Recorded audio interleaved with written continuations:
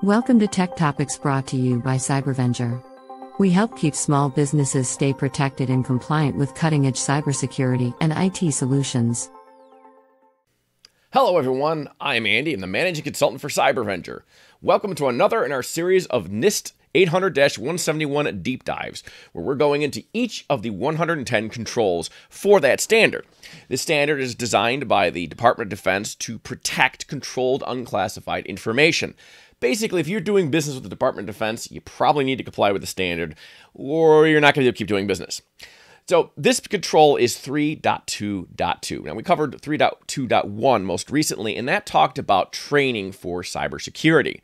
That training, however, in that standard was focused on end-user training. Of course, the end user has to know security basics. In fact, there's a lot of studies out there that say one of the number one ways that companies get breached is by some mistake that an end user makes. Yeah, think about people clicking on the wrong thing, going to the wrong website, clicking attachments they shouldn't. That kind of thing is very common. So you can see the importance of why general end user training is necessary to improve the security of any organization, and particularly organizations dealing with CUI. In fact, CUI, just knowing what CUI is not super intuitive. There's a debate that goes on in some of these town hall meetings they have with the CMMC.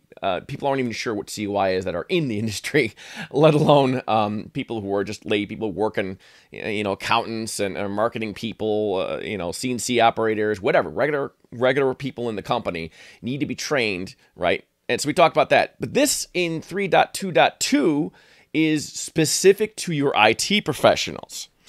Now you'd think, okay, well, these guys are IT professionals. These guys and gals should know what they're doing already. And maybe they do. But I think the average user would be very surprised to know just how well qualified IT people still know nothing about cybersecurity. It really is a very different discipline. Now, there's a lot of overlap, obviously.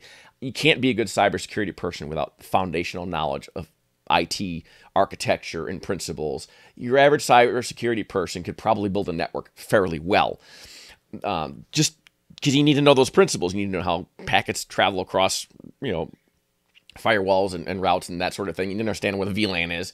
But the reverse is not always true. I've met some very good IT people who are sharp, who know what they're doing, who can architect a network great, who can, understand VLANs and packets and routing and even managing firewalls, that don't really understand the finer points of security. I've seen some egregious mistakes, well, from my perspective, big mistakes, that a lot of the other other IT professionals are like, well, that's not a big deal. yeah, it is. And it's a training issue because it's a different discipline. So the accreditation board, the standard board, NIST, has recognized this gap, and they're talking about how you address that. So you need to get training for your IT people specific for cybersecurity and, of course, specific for CUI and the NIST 800-171. Now, what does this training look like? There's no set program. You have a lot of flexibility to design your own program, but you should write it in a way that is consistent, that is defensible, right? Buying a single little 5-minute security video and having all your IT folks watch it, or having them watch the same videos that are written for end users, probably isn't going to cut the mustard, right? So, but as long as it's something that is reasonable and well thought out and well documented, that's always key with all these standards. You want to write down what your plan is, so you have it written somewhere. Oh, here's our plan, auditor. Showing an auditor your stuff. This is what we plan on doing. And then here are our logs, our training logs and results showing that our IT professionals did in fact do the training program that we created. And then it's good to have some kind of evaluation to evaluate whether this training and the progress made against the training is actually helping with security. So I like to have a preliminary book training, either CBT or online classes or something like that for the internal IT staff, especially with the compliance standard itself, because that's very new to a lot of IT guys. And the kind of a one-on-one with cybersecurity professionals. If you have CUI in-house, you probably should be reaching out. I know this is kind of self-serving. This is what we do, right? Just bear with me. This is not just shameless self-promotion. But you really should have an IT company that specializes in cybersecurity to train your IT staff on the finer points and go over how the specific principles are relevant to their network and their environment. Every environment's unique. And just like I say over and over again in these videos, that security is not a product you can buy. You can't just buy a product and boom, now you're secure. It's a practice. You got to get your whole team to understand what the practices are and to execute. This is a typical classic management problem. Let's say you wanted to rebrand your organization. What steps would you do to get everybody using the new brand? Same thing here. What steps are you going to do to get everybody following the new security protocols and practices to comply with NIST? And it's good to have an outside company come in and do, say, a vulnerability scan or a security assessment or maybe even a pen test. And then you take those results, review them with your internal people, and show them how the various security principles apply to what they found.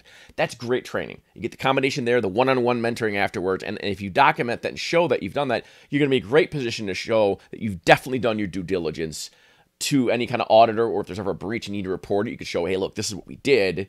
You know, it wasn't a recklessness that caused us to get breached, just, it's a tough opponent. So I think that's what that standard really talks about, that need right there. And I think those are good ways to address it. And that's all I got for the standard. My name is Andy, and thank you all for being here, and I look forward to seeing you next time. Have a great week. Thanks for watching. We hope this video has provided valuable information to you. Be sure to share this video with other small business owners to spread the word about the importance of cybersecurity. As always, don't forget to like and subscribe for more videos like this. If you want more information about cybersecurity, visit us at www.cybervenger.com.